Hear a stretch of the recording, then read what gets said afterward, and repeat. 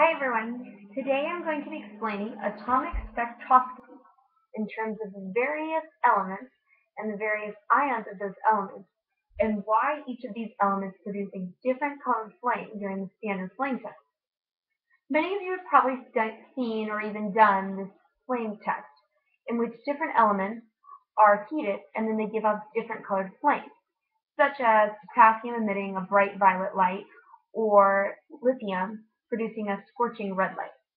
This rudimentary test can be used to identify elements within ionic compounds by corresponding the color of the light to the metal. So although the science demo seems really fairly common and basic, it's not common knowledge as to why this happens and why these different colored flames are produced dependent upon the metal used. So during this video, I'm going to explain various flame colors in relationship to energy, wavelength, and light. So to begin, a quick introduction on atomic spectroscopy and the Bohr model is necessary. Atomic spectroscopy can be explained by the electromagnetic radiation, so light, absorbed and emitted by atoms. So here we have an atom. And over here we have various sources of energy. These can be represented by electricity, light, and heat. Heat and electricity are often utilized as energy absorbed by atoms. Then, which in turn, these atoms re-emit this energy in the form of light. This form of light is what we see as the visible spectrum of light, which can be represented by the colors red, orange, yellow, blue, green, and violet, or Roy G. Biv. So, as you probably already know, wavelength determines the color of light emitted based on the standard electromagnetic spectrum, or this image right here. So, with this information, scientists can take atoms of a particular element and produce what is called an emission spectrum. This emission spectrum is the basis for how we know which flame colors certain elements produce. An emission spectrum for any given element is the exact same for that element every single time. But each different element produces their own emission spectrum. So, this emission spectrum right here can be made when scientists take atoms of a particular element and then separate the wavelengths of light. And so that each time a line is produced at each wavelength present. So, scientists can take these lines and match their position on the electromagnetic spectrum to determine which colors are present. So, here you have about 5 different elements, and you can visually see the different colored lines, and then they can take these lines, correspond them to the electromagnetic spectrum along the nanometers on that basis, and then understand which color of light is emitted from this element. So, now that we understand how light, wavelength, and colors are all related, we can now incorporate energy into the mix. As we talked about earlier, atoms can absorb energy in the forms of heat, light, and electricity. And that often these atoms will release it in the form of light that we refer to as the visible spectrum of light.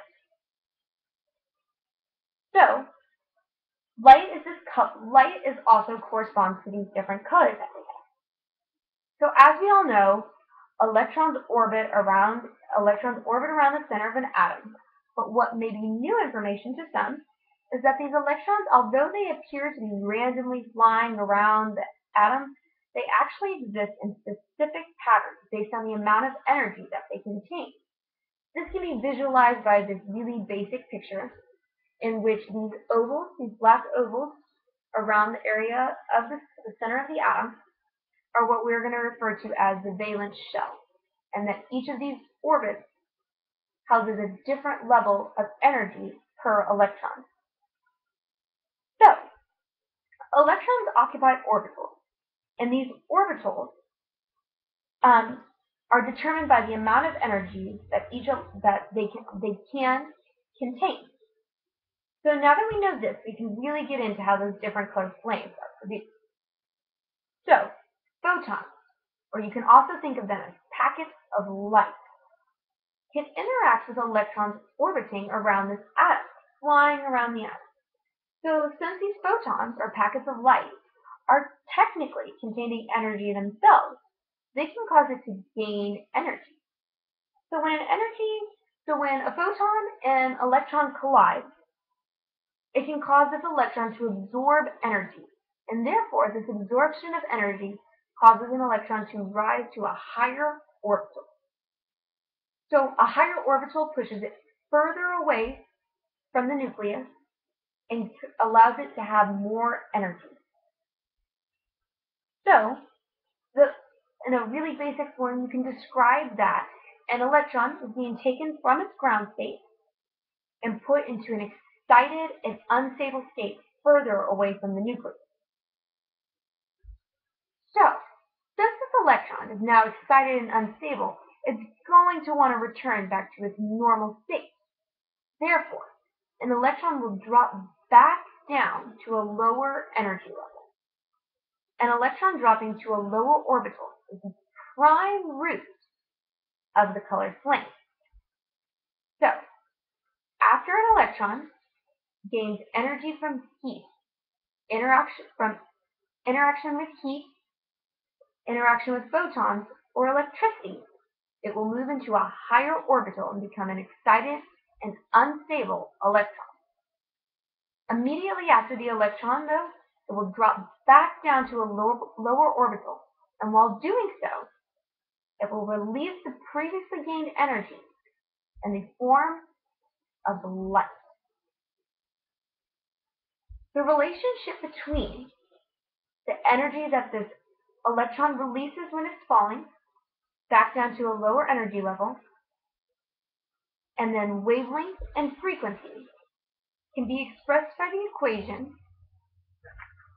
E equals hc divided by lambda, where E is equal to the energy difference between the two levels, and c is a constant for the speed of light, and is valued at 3.00 times 10 to the 18th meters per second. H, which is better known as Planck's constant, and is valued at 6.626 times 10 to the negative 34th joules per second, and lambda is equal to the wavelength. This equation shows the relationship between the amount of energy absorbed from the photon, E, and the wavelength of light, aka color. The one last final step is to explain why these colors vary from metal to metal or from element to element. So, a quick recap about what we've learned so far is that we understand that we have electrons, and they occupy the space around the atom in specific orbitals or valence shells. These electrons occupy these orbitals based on the amount of energy they contain. Therefore, electrons have the ability to rise to a higher orbital or to a higher level when they gain energy from heat,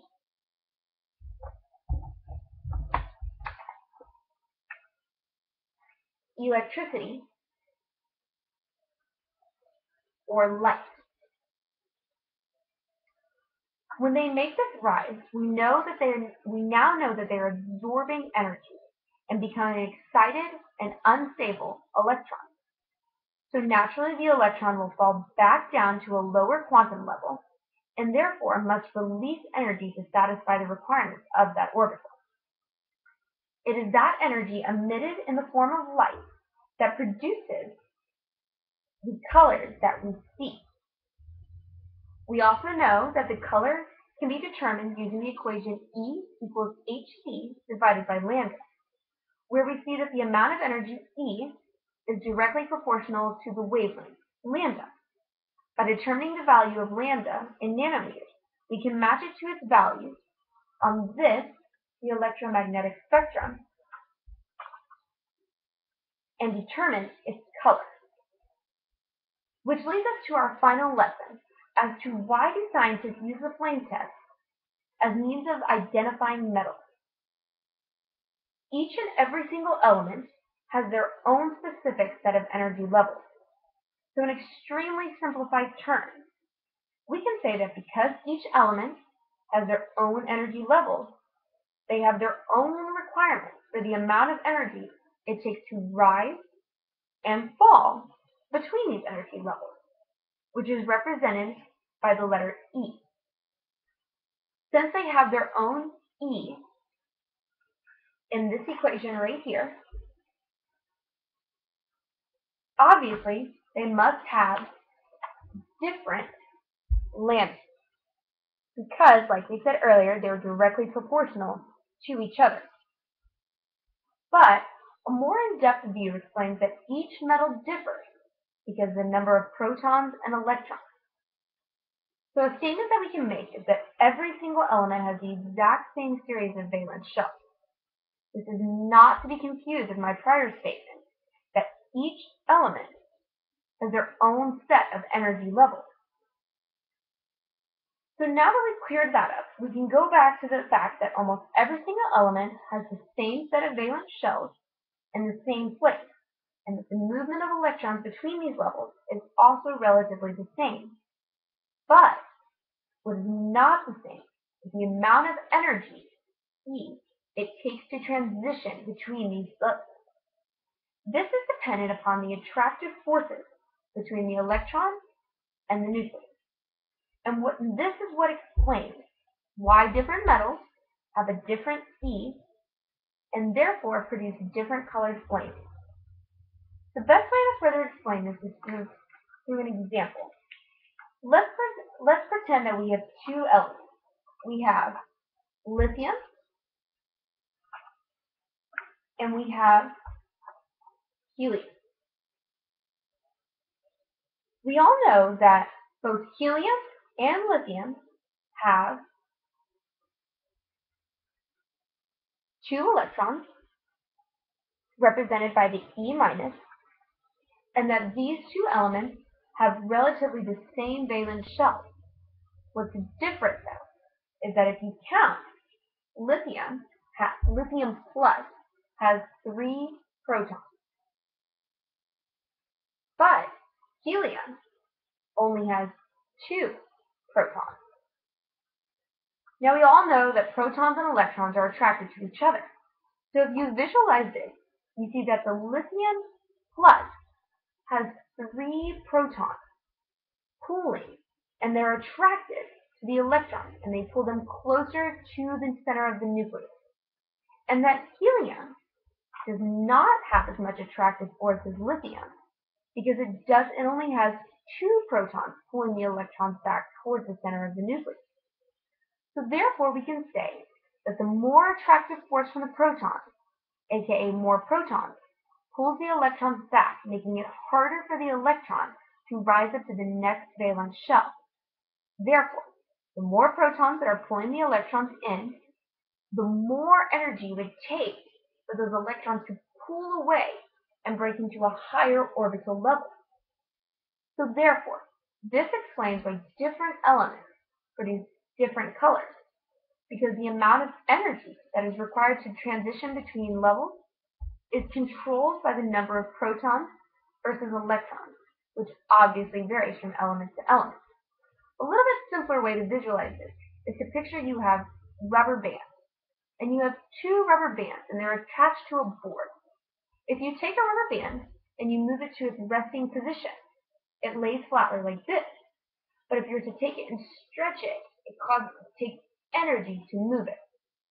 But let's say you now put 4 rubber bands on there, and that the rubber bands correspond to the number of protons. The more rubber bands or protons that you try to pull down, the more energy it takes. So as you can think of it as that, the more energy is required by the more protons that are pulling and causing an attractive force. And since we know that energy is directly proportional to wavelength, and wavelength is directly proportional to color, that is completely how we can explain why different metals, different elements, and different ions produce different colored flames in standard flames. Thank you so much for listening.